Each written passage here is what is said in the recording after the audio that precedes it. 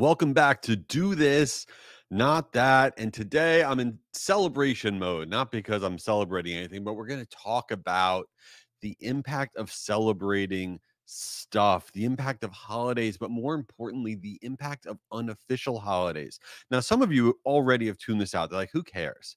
I don't care about National Wear a Sock Day. I sell accounting software. That's not important to me. Or you don't need to tell me how to do marketing around Mother's Day or something like that. But here's the thing.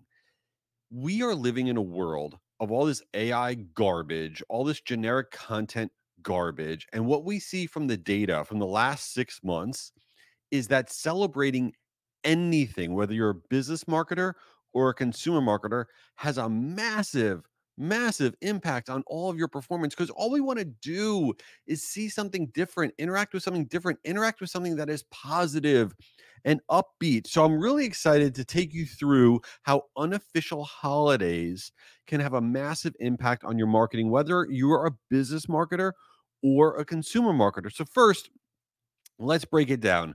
There's really 3 buckets of holidays and days that matter. The first bucket we're not going to talk about. If you need my help telling you that you should do marketing around Christmas and Mother's Day and Labor Day, we got issues, okay? So that ain't going to be what we talk about.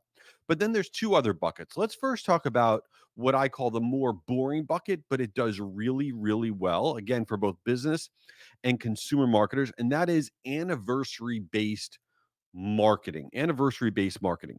So when you have people in your database that have bought a product from you or that have signed up for your newsletter, sending them anniversary related email messages does incredibly well. Here's an example for you. If you send somebody a 1-year anniversary for their newsletter subscription, it's been a year since you signed up. Here's a special piece of content for you just for your 1-year anniversary of being a subscriber to our newsletter. Annual newsletter subscription anniversary emails have a 35% higher average open rate and a 30% average click-through rate than just regular emails. And what you want to do is not just acknowledge that it's their 1-year anniversary, but give them some sort of special content and do that every year. Creating these moments in your marketing allows you to have more stuff to say that gives you that boost in performance. And then also it's related to when they became a customer, whether they just bought a pair of socks from you, right? Or they just signed up with your SaaS product. Customer anniversary emails make people feel seen. They make people feel not forgotten. And every year you send them out, the average open rate increase for these types of emails is over 25%, especially when you provide a special thank you and a special piece of content to them. Now, the other, what I would put in the boring category before we get to the unofficial holiday category, are birthday emails. And some of you business marketers like, I'm not sending out birthday email. Nobody wants a birthday email from, their engineering equipment company that they buy from, but they do. They do. On our birthday, we love people acknowledging us. We love saying, who's calling me, who's texting me. You like to get angry at people who are not calling you and texting you, which is, by the way, the best. All we really care about is seeing who forgot us. But putting that aside, when you send people their birthday email, special piece of content, an animated GIF, whatever it is, okay, on the consumer side, we see average email open rates over 30% higher for birthday emails. And on the business side, yeah, you business marketers, stop being so boring and so stuffy. It increases open rates by about 20%. You have the data. By the way, bonus tip, which almost nobody does, but it does so well. Half birthday emails do great. I know it's ridiculous to celebrate somebody's half birthday, but that's the world that we're in. It's generic. It's boring. How do you stand out? You stand out by doing stuff that's a little bit different, that's upbeat, that's not just driving everybody nuts and stressing them out. Half birthday emails. Nobody's getting a half birthday email. So when they get it, they probably didn't even realize it was their half birthday. Okay. And believe it or not, it lifts open rates well over 20% when you send somebody a half birthday email because they're not expecting it. And you give them a cool piece of content, or maybe you give them 50% off, something creative. But the big one, okay, the big one is these unofficial holidays. Unofficial holidays are marketing gold, and we're not taking advantage of them. I mean, think about Netflix, right? Netflix celebrates binge watching day and they go all in, and their streaming numbers surge. Okay, they surge on it. How about Amazon Prime Day? They invented the biggest shopping day of the year other than Black Friday, Amazon Prime Day, or Spotify. Their national wrap up day. We all get our Spotify wrap and it tells us all the horrible, stupid songs and things we've been listening to on Spodcasts. These are not real things, but these unofficial holidays can crush it in performance. So let me first give you some of the stats, and then I'm going to share with you how you can use these unofficial holidays, whether you're selling a pair of socks or you're selling the most boring accounting software. You can use unofficial holidays and crush it. So here first are the stats. In the last 6 months, when you mention an unofficial holiday in the subject line email, it lifts open rates by over 35% for business and consumer marketing. Now, in social posts, unofficial holidays that are mentioned in social posts have an engagement rate increase of over 25%. And if you tie your unofficial holiday to a content offer download, we see that lift download rates by over 40%. This is crazy, all by celebrating things that really don't exist. So, all you have to do to figure out what you should be celebrating is simple. You can go to any of the AI tools, right? Go to Gemini. I love Gemini from Google, it's free. You go to gemini.google.com. That's it. And you put in the search bar, what are marketing holidays for blah, blah, blah, whatever industry you're in? What are marketing holidays for? And here's an example, the accounting industry. So when I put that in, it brings up things like all these days that already exist: National Close the Books Day, National Payroll Week, National Small Business Month, National Tax Freedom Day, National Bookkeepers Week, International Fraud Awareness Week, right? And you could do this for any category. So let's say you go to gemini.google.com, which I don't get paid by them. I just think it's really cool and it's free, right? And you put in, what are marketing holidays for companies who sell marketing agency services? Let's say you're a small marketing agency.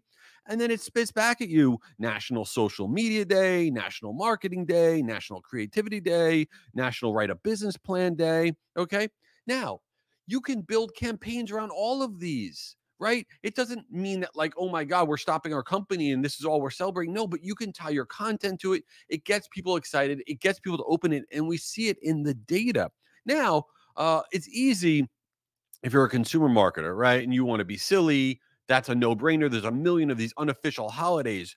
Now, let's say in general, whether you're a business or a consumer marketer, you wanted to have some fun and be creative, and you didn't just want to celebrate things like, National Data Privacy Day, because that's a little boring. You can celebrate things like, National Pun Day, which is in July. You could do a pun in your subject line or whatever, or National Selfie Day. Any business or consumer marketer can absolutely do that. Do that with your staff and your team and have them share socially. It's National Selfie Day. We're going to share pictures of our team, right? National Emoji Day, which is in July 17th. National Tell a Joke Day. National Wear Your Flannel Day. I mean, there's so many of them. So you can go to gemini.google.com and ask it to see a list of all the unofficial holidays. But if you're not thinking about this, which you probably aren't, you're missing out on all these marketing events that take you out of that generic, boring, horrible world that it's just wallpaper. All right. So before we get to Since You Didn't Ask, which is the ridiculous portion of this podcast, I had to share with you that this podcast is exclusively presented by Marigold. I love Marigold. Why are you not using them? You should be using them. They're my email sending platform. I send out billions of emails with them. They're incredible. They have incredible customer service. They're just great. They have a new piece of content called the 7 Tips to Reduce Spam Complaints. I'm telling you, you need to download this thing. It is free.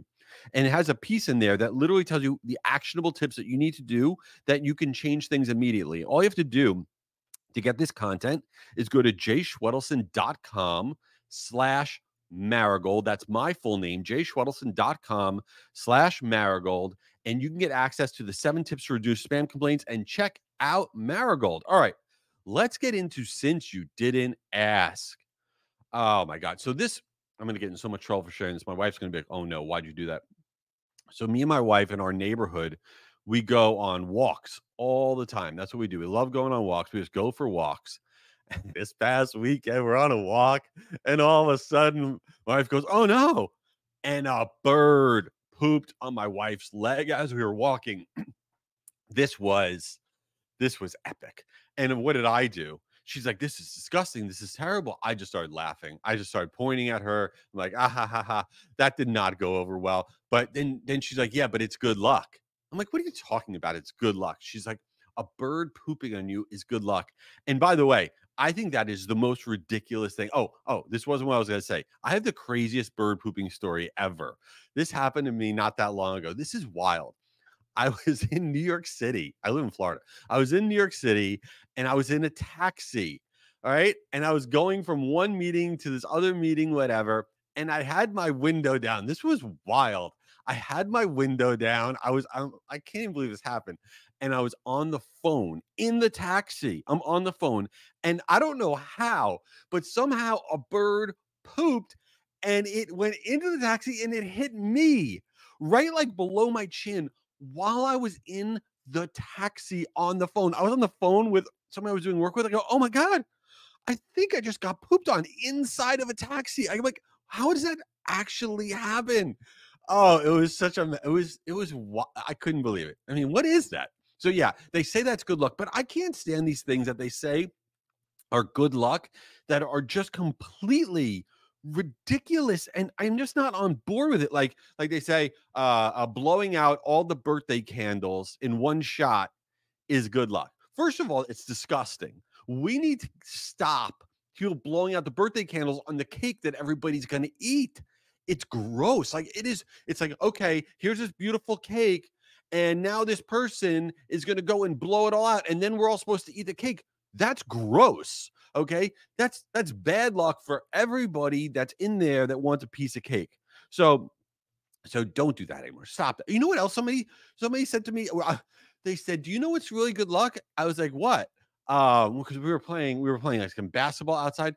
They go, "If you if you spit on somebody while you're playing a sport with them, it brings that person good luck." I was like, "What? Is that true?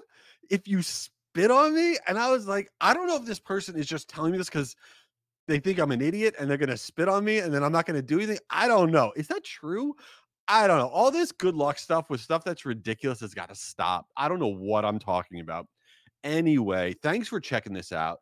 And by the way, if you're interested, if you go to jschwedelson.com, we're booking up our podcast stuff for the rest of the year in terms of if anybody wants me on their podcast or something like that, or any ways to partner. So if you check out jschwedelson.com, there's a lot of info there.